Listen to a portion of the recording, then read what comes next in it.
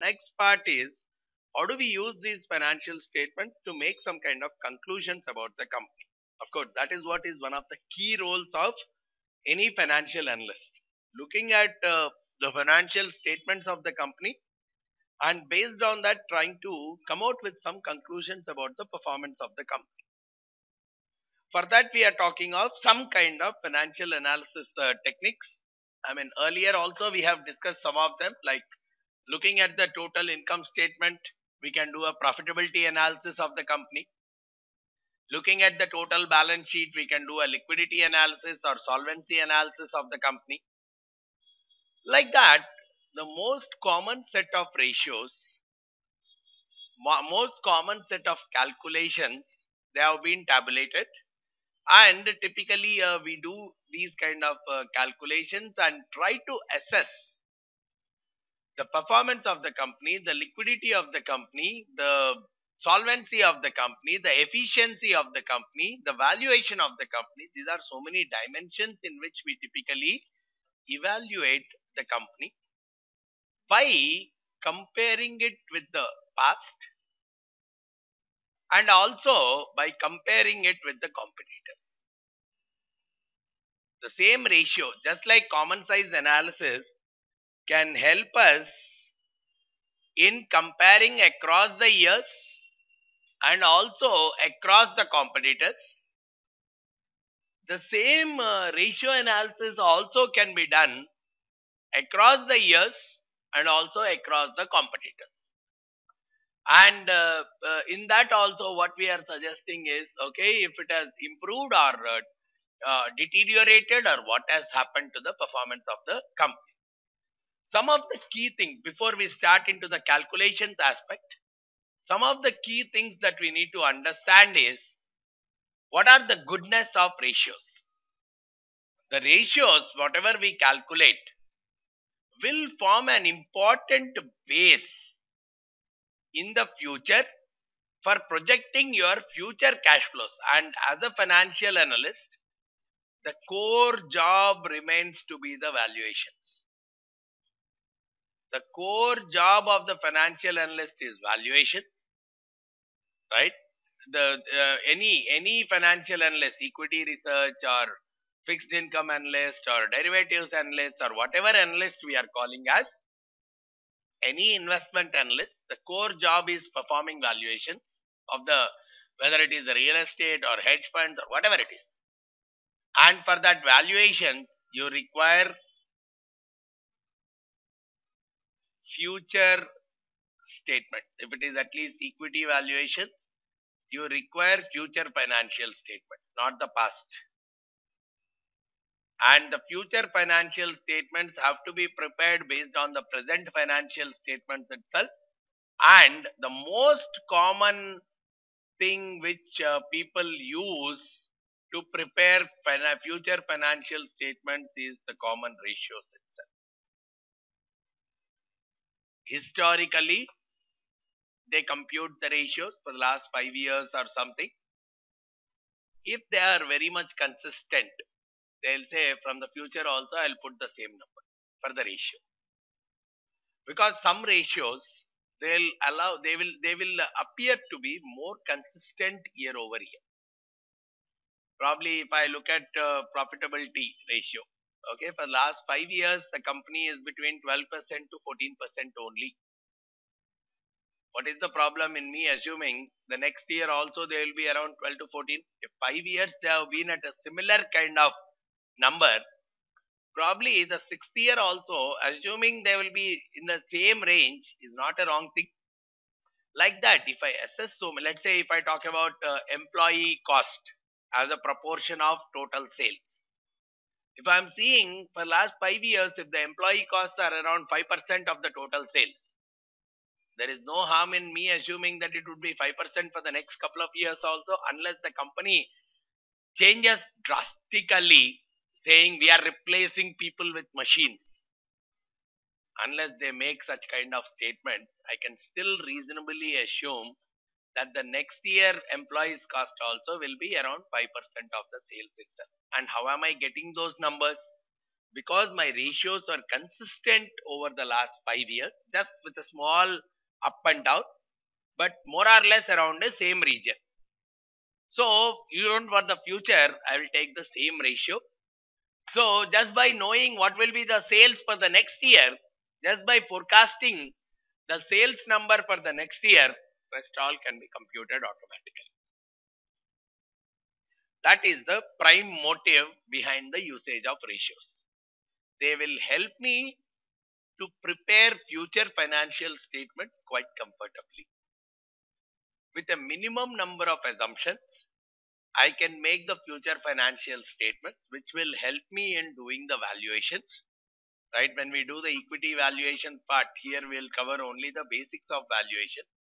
But the next level where we do the whole heart and soul of equity valuations, we will see that all these techniques are used in a very great deal in terms of doing the valuations of the companies. So that is one major benefit of using ratios. You can project the earnings and the future cash flows. Because historical statements, last year's balance sheet, last year's P&L, even an accountant will do. You don't need to bother about them, because it's a process of listing out all the transactions which have happened and maintaining a proper book entries for each one of them. But when we are talking of futuristic financial statements, I cannot make a full book. I cannot make transaction by transaction. I'll have to make some assumptions to prepare a future financial statement. And ratios will help me in making much better future financial statements rather than projecting something in the air. Right? So that is one advantage. Two, we can estimate the flexibility, evaluate the flexibility of the firm. How much is the liquidity of the company? To what extent cash is remaining with the company? How much flexible is it in terms of changing its structure?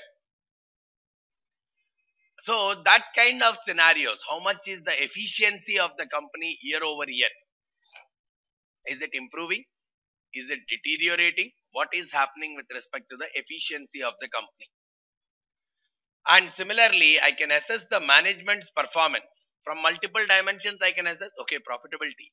Did they really increase or did they decrease? Some other aspect, okay, the return on equity or share price, earnings per share. Did it really go up or did it fall? If it has gone up, means probably the management has done something better. Otherwise, the management did not do anything better, which will help the share price to typically go up, or profitability of the company to typically go up. And it can also help me in looking at how my competitors are doing and how my company is doing over a period. Has it been some kind of an improvement in the profitability every year, or is it a similar kind of a profitability? Individually, when I look at numbers, they will always look like company is growing. But the real pictures don't come when I look at just the numbers.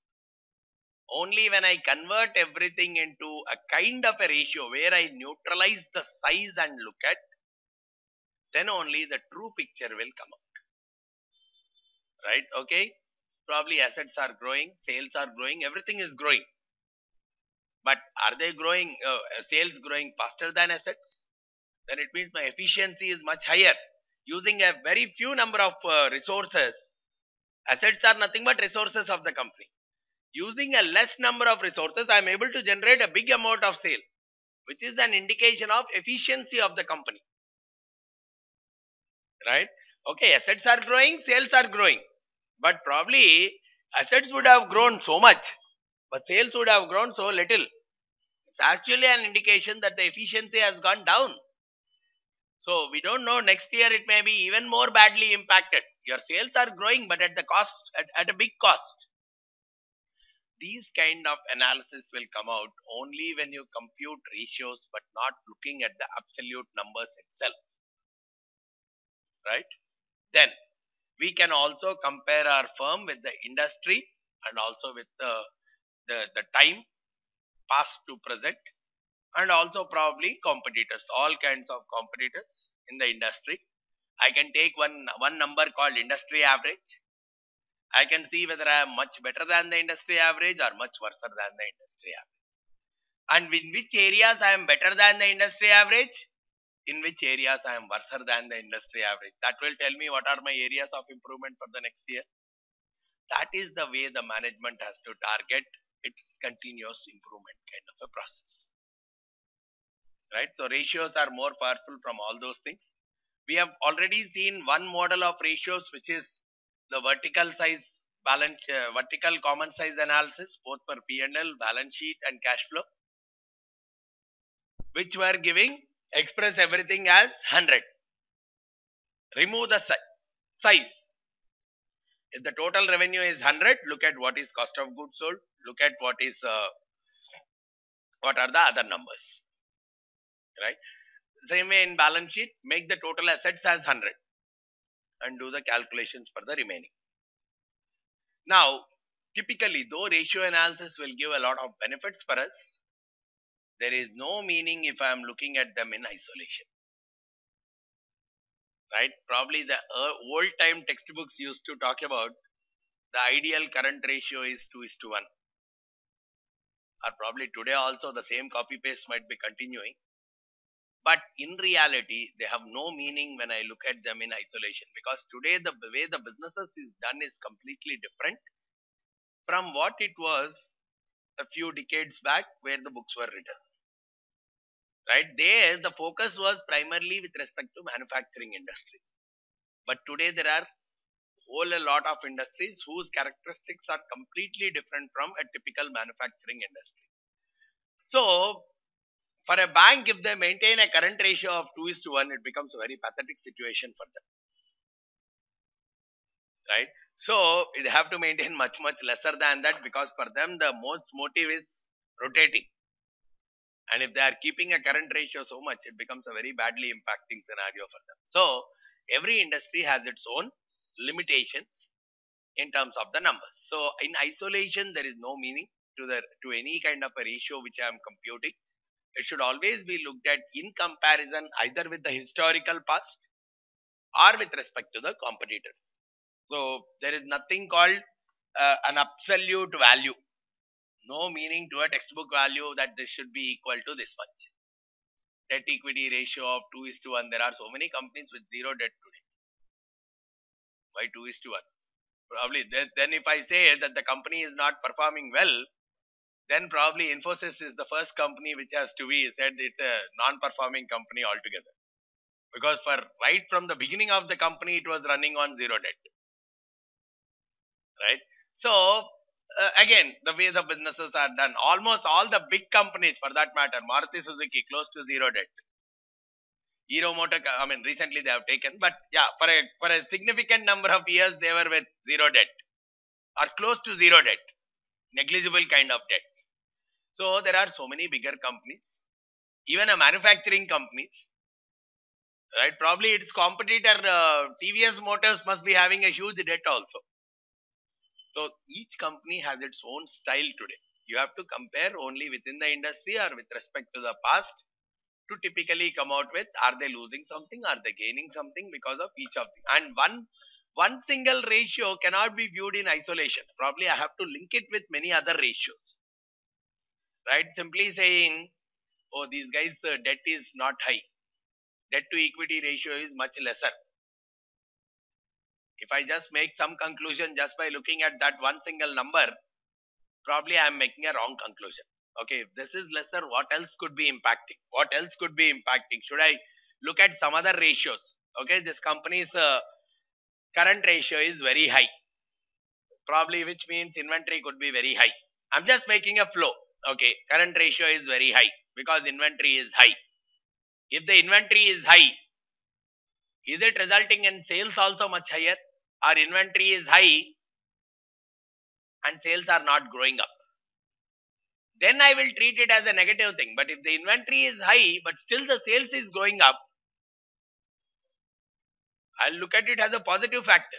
I cannot just make a conclusion just because the inventory is high here, the company is not progressing much. So I have to look at the chain completely and give some kind of conclusions.